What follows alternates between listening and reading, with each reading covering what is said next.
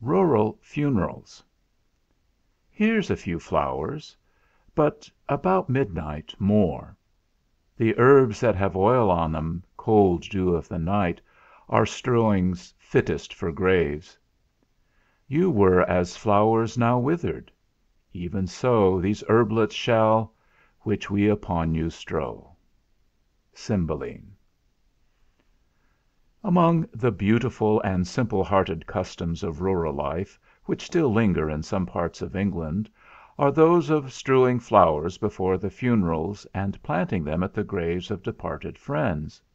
These, it is said, are the remains of some of the rites of the primitive Church, but they are of still higher antiquity, having been observed among the Greeks and Romans, and frequently mentioned by their writers, and were no doubt the spontaneous tributes of unlettered affection, originating long before art had tasked itself to modulate sorrow into song or story it on the monument. They are now only to be met with in the most distant and retired places of the kingdom, where fashion and innovation have not been able to throng in and trample out all the curious and interesting traces of the olden time. In Glamorganshire, we are told, the bed whereon the corpse lies is covered with flowers, a custom alluded to in one of the wild and plaintive ditties of Ophelia: White his shroud as the mountain snow, Larded all with sweet flowers, Which bewept to the grave did go With true love showers. There is also a most delicate and beautiful rite observed in some of the remote villages of the south at the funeral of a female who has died young and unmarried.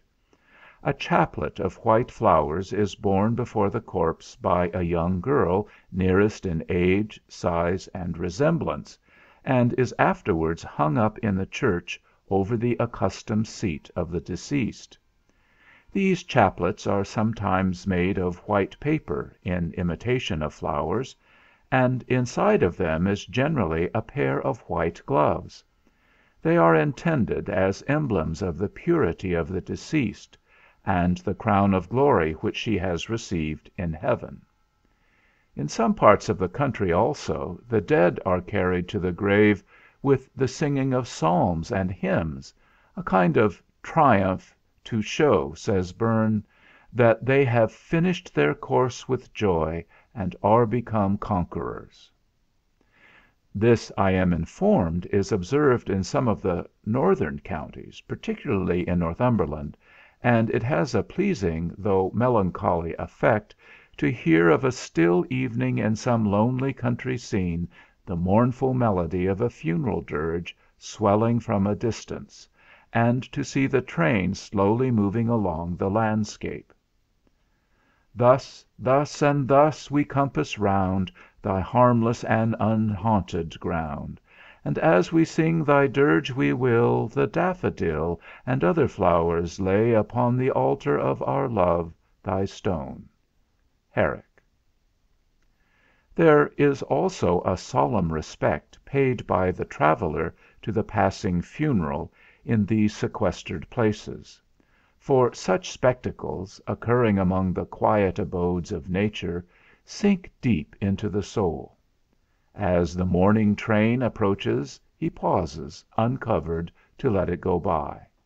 He then follows silently in the rear, sometimes quite to the grave, at other times for a few hundred yards, and having paid this tribute of respect to the deceased, turns and resumes his journey. The rich vein of melancholy which runs through the English character, and gives it some of its most touching and ennobling graces, is finely evidenced in these pathetic customs, and in the solicitude shown by the common people for an honoured and a peaceful grave. The humblest peasant, whatever may be his lowly lot while living, is anxious that some little respect may be paid to his remains. Sir Thomas Overbury, describing the fair and happy milkmaid, observes, "Thus lives she, and all her care is that she may die in the spring time, to have store of flowers stuck upon her winding sheet. The poets, too, who always breathe the feeling of a nation, continually advert to this fond solicitude about the grave. In The Maid's Tragedy, by Beaumont and Fletcher, there is a beautiful instance of the kind, describing the capricious melancholy of a broken-hearted girl. When she sees a bank stuck full of flowers, she with a sigh will tell her servants what a pretty place it were to bury lovers in, and made her maids pluck them and strew her over like a corse. The custom of decorating graves was once universally prevalent. Osiers were carefully bent over them to keep the turf uninjured, and about them were planted evergreens and flowers. "We adorn their graves," says Evelyn in his Sylva, "with flowers and redolent plants, just emblems of the life of man, which has been compared in Holy Scriptures to those fading beauties whose roots, being buried in dishonour, rise again in glory." This usage has now become extremely rare in England, but it may still be met with in the churchyards of retired villages among the Welsh mountains; and I recollect an instance of it at the small town of Ruthven, which lies at the head of the beautiful Vale of Clwyd. I have been told also by a friend who was present at the funeral of a young girl in Glamorganshire, that the female attendants had their aprons full of flowers, which, as soon as the body was interred, they stuck about the grave. He noticed several graves which had been decorated in the same manner. As the flowers had been merely stuck in the ground, and not planted, they had soon withered, and might be seen in various states of decay, some drooping, others quite perished. They were afterwards to be supplanted by holly, rosemary, and other evergreens, which on some graves had grown to great luxuriance and overshadowed the tombstones. There was formerly a melancholy fancifulness in the arrangement of these rustic offerings that had something in it truly poetical. The rose was sometimes blended with the lily, to form a general emblem of frail mortality. "This sweet flower," said Evelyn, "borne on a branch set with thorns, and accompanied with the lily, are natural hieroglyphics of our fugitive, umbratile, anxious, and transitory life, which, making so fair a show for a time, is not yet without its thorns and crosses." The nature and colour of the flowers, and of the ribbons with which they were tied, had often a particular reference to the qualities or story of the deceased, or were expressive of the feelings of the mourner. In an old poem entitled Corydon's Doleful Knell, a lover specifies the decorations he intends to use: "A garland shall be framed by art and nature's skill, Of sundry coloured flowers in token of good will, And sundry coloured ribbons on it I will bestow, But chiefly black and yellow with her to grave shall go. I'll deck her tomb with flowers the rarest ever seen, And with my tears as showers I'll keep them fresh and green." The white rose, we are told, was planted at the grave of a virgin. Her chaplet was tied with white ribbons in token of her spotless innocence, though sometimes black ribbons were intermingled, to bespeak the grief of the survivors. The red rose was occasionally used in remembrance of such as had been remarkable for benevolence; but roses in general were appropriated to the graves of lovers. Evelyn tells us that the custom was not altogether extinct in his time, near his dwelling in the county of Surrey, where "the maidens yearly planted and decked the graves of their defunct sweethearts with rose bushes." And Camden likewise remarks in his Britannia: "Here is also a certain custom, observed time out of mind, of planting rose trees upon the graves, especially by the young men and maids who have lost their loves, so that this churchyard is now full of them. When the deceased had been unhappy in their loves, emblems of a more gloomy character were used, such as the yew and cypress, and if flowers were strown, they were of the most melancholy colours. Thus, in poems by Thomas Stanley, Esquire, published in 1651, is the following stanza: Yet strew upon my dismal grave Such offerings as you have, Forsaken cypress and yew, For kinder flowers can take no birth Or growth from such unhappy earth. In the Maid's Tragedy, a pathetic little air is introduced illustrative of this mode of decorating the funerals of females who had been disappointed in love: Lay a garland on my hearse of the dismal yew, Maidens willow branches wear, say I died true. My love was false, but I was firm, from my hour of birth. Upon my buried body lie lightly, gentle earth. The natural effect of sorrow over the dead is to refine and elevate the mind, and we have proof of it in the purity of sentiment and the unaffected elegance of thought which pervaded the whole of these funeral observances. Thus it was an especial precaution that none but sweet-scented evergreens and flowers should be employed. The intention seems to have been to soften the horrors of the tomb, to beguile the mind from brooding over the disgraces of perishing mortality, and to associate the memory of the deceased with the most delicate and beautiful objects in nature.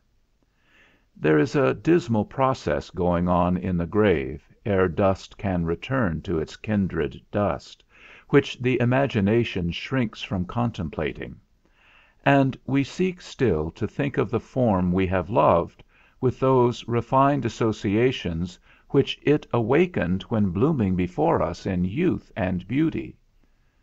Lay her in the earth, says Laertes of his virgin sister, and from her fair and unpolluted flesh may violets spring.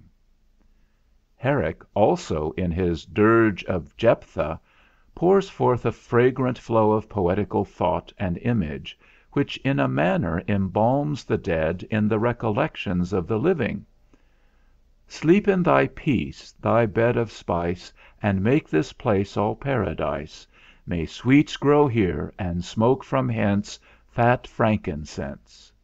Let balm and cassia send their scent From out thy maiden monument. May all shy maids at wonted hours Come forth to strew thy tomb with flowers. May virgins, when they come to mourn, Make incense burn upon thine altar, then return And leave thee sleeping in thy urn. I might crowd my pages with extracts from the older British poets, who wrote when these rites were more prevalent, and delighted frequently to allude to them, but I have already quoted more than is necessary.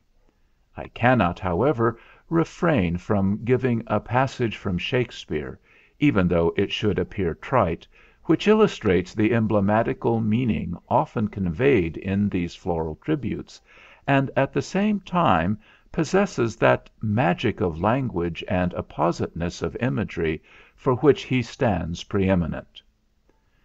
With fairest flowers, whilst summer lasts, and I live here fideli, I'll sweeten thy sad grave, thou shalt not lack the flower that's like thy face, pale primrose, nor the azured harebell like thy veins, no, nor the leaf of eglantine, whom not to slander outsweetened not thy breath. There is certainly something more affecting in these prompt and spontaneous offerings of nature than in the most costly monuments of art. The hand strews the flowers while the heart is warm, and the tear falls on the grave as affection is binding the osier round the sod; but pathos expires under the slow labour of the chisel, and is chilled among the cold conceits of sculptured marble. It is greatly to be regretted that a custom so truly elegant and touching has disappeared from general use, and exists only in the most remote and insignificant villages. But it seems as if poetical custom always shuns the walks of cultivated society. In proportion as people grow polite, they cease to be poetical. They talk of poetry, but they have learnt to check its free impulses, to distrust its sallying emotions, and to supply its most affecting and picturesque usages by studied form and pompous ceremonial. Few pageants can be more stately and frigid than an English funeral in town.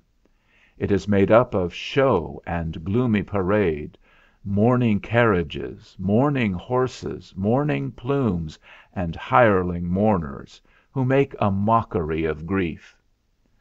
"There is a grave digged," says Jeremy Taylor, "and a solemn mourning and a great talk in the neighbourhood, and when the days are finished they shall be, and they shall be remembered no more." The associate in the gay and crowded city is soon forgotten.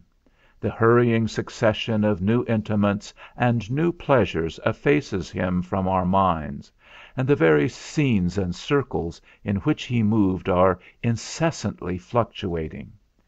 But funerals in the country are solemnly impressive. The stroke of death makes a wider space in the village circle, and is an awful event in the tranquil uniformity of rural life. The passing bell tolls its knell in every ear. It steals with its pervading melancholy over hill and vale, and saddens all the landscape.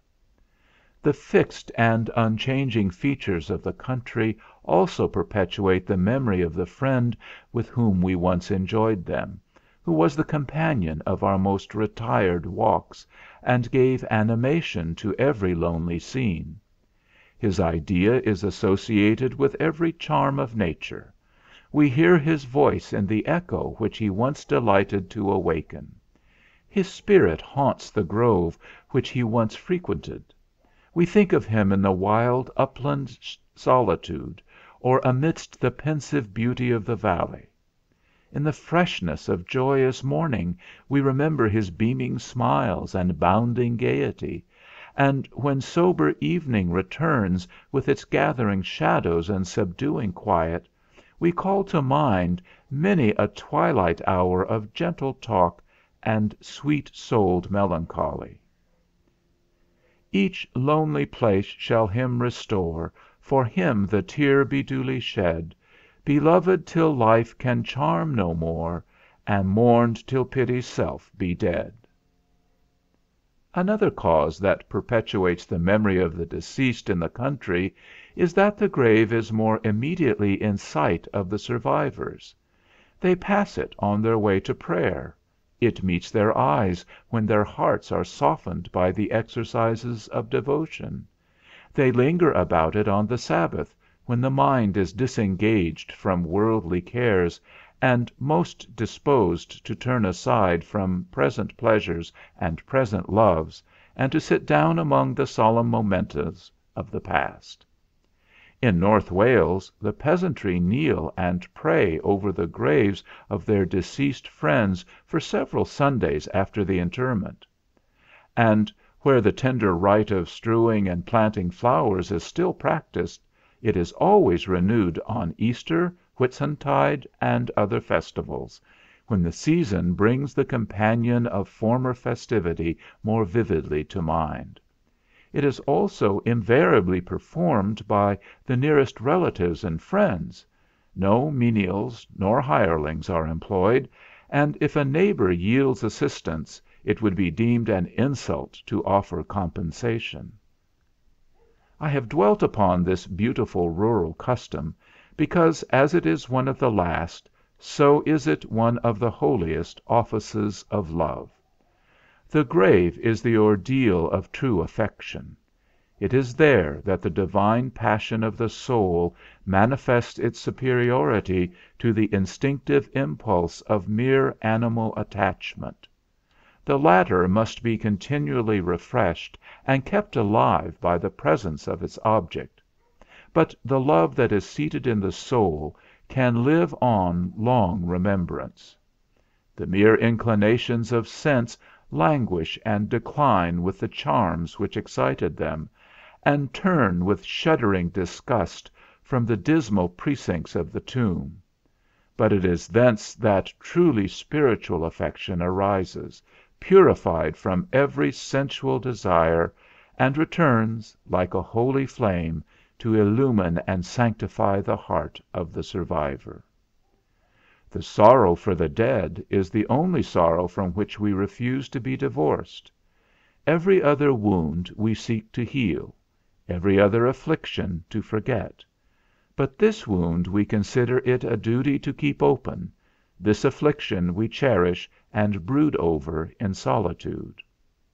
Where is the mother who would willingly forget the infant that perished like a blossom from her arms, though every recollection is a pang? Where is the child that would willingly forget the most tender of parents, though to remember be but to lament? Who, even in the hour of agony, would forget the friend over whom he mourns? Who, even when the tomb is closing upon the remains of her he most loved, when he feels his heart, as it were, crushed in the closing of its portal, would accept of consolation that must be bought by forgetfulness?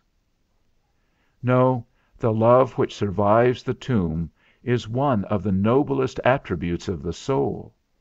If it has its woes, it has likewise its delights; and when the overwhelming burst of grief is calmed into the gentle tear of recollection, when the sudden anguish and the convulsive agony over the present ruins of all that we most loved is softened away into pensive meditation on all that it was in the days of its loveliness, who would root out such a sorrow from the heart?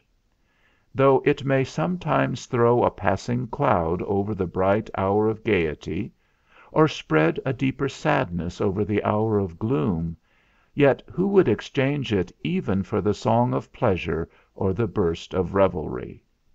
No, there is a voice from the tomb sweeter than song.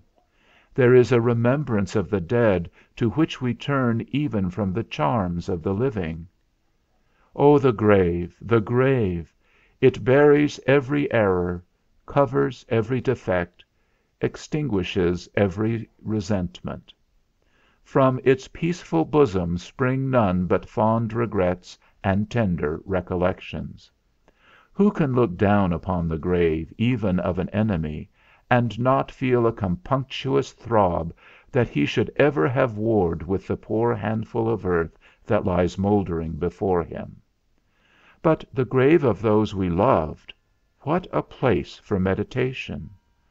There it is that we call up in long review the whole history of virtue and gentleness, and the thousand endearments lavished upon us most unheeded in the daily intercourse of intimacy.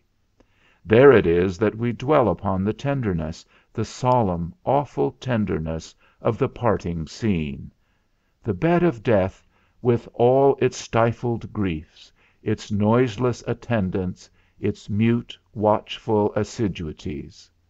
The last testimonies of expiring love, the feeble, fluttering, thrilling, oh, how thrilling, pressure of the hand; the faint, faltering accents, struggling in death to give one more assurance of affection; the last fond look of the glazing eye, turning upon us even from the threshold of existence.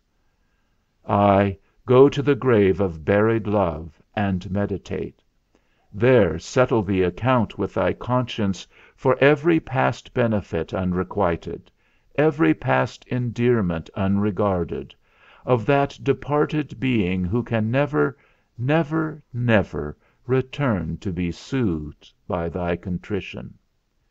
If thou art a child, and hast ever added a sorrow to the soul or a furrow to the silvered brow of an affectionate parent; if thou art a husband, and hast ever caused the fond bosom that ventured its whole happiness in thy arms to doubt one moment of thy kindness or thy truth; if thou art a friend, and hast ever wronged, in thought or word or deed, the spirit that generously confided in thee; if thou art a lover, and hast ever given one unmerited pang to that true heart which now lies cold and still beneath thy feet, then be sure that every unkind look, every ungracious word, every ungentle action, will come thronging back upon thy memory and knocking dolefully at thy soul.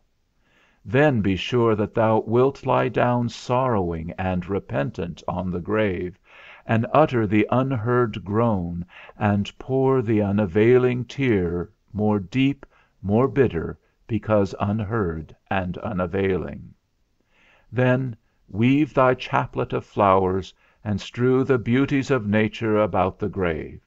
Console thy broken spirit, if thou canst, with these tender yet futile tributes of regret; but take warning by the bitterness of this thy contrite affliction over the dead, and henceforth be more faithful and affectionate in the discharge of thy duties to the living.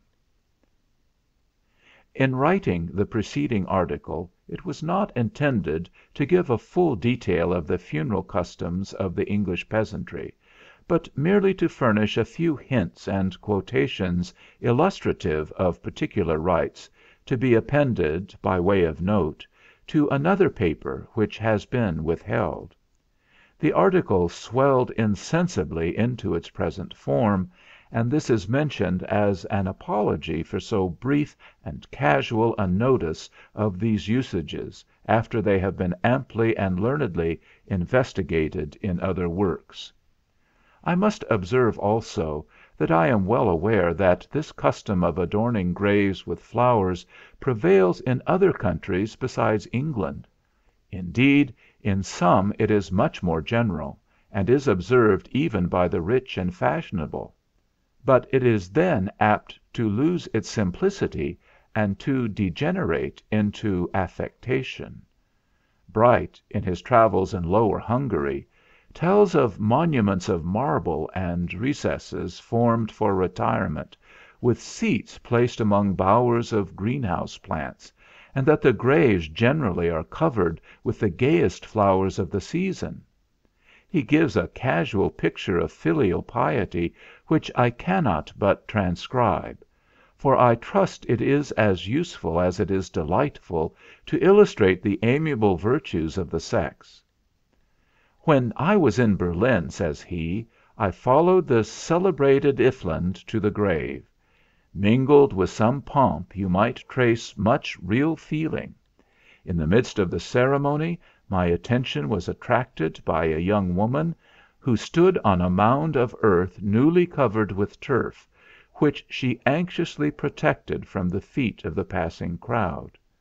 It was the tomb of her parent, and the figure of this affectionate daughter presented a monument more striking than the most costly work of art." I will barely add an instance of sepulchral decoration that I once met with among the mountains of Switzerland. It was at the village of Gersau, which stands on the borders of the Lake of Lucerne, at the foot of Mount Rigi. It was once the capital of a miniature republic, shut up between the Alps and the lake, and accessible on the land side only by footpaths.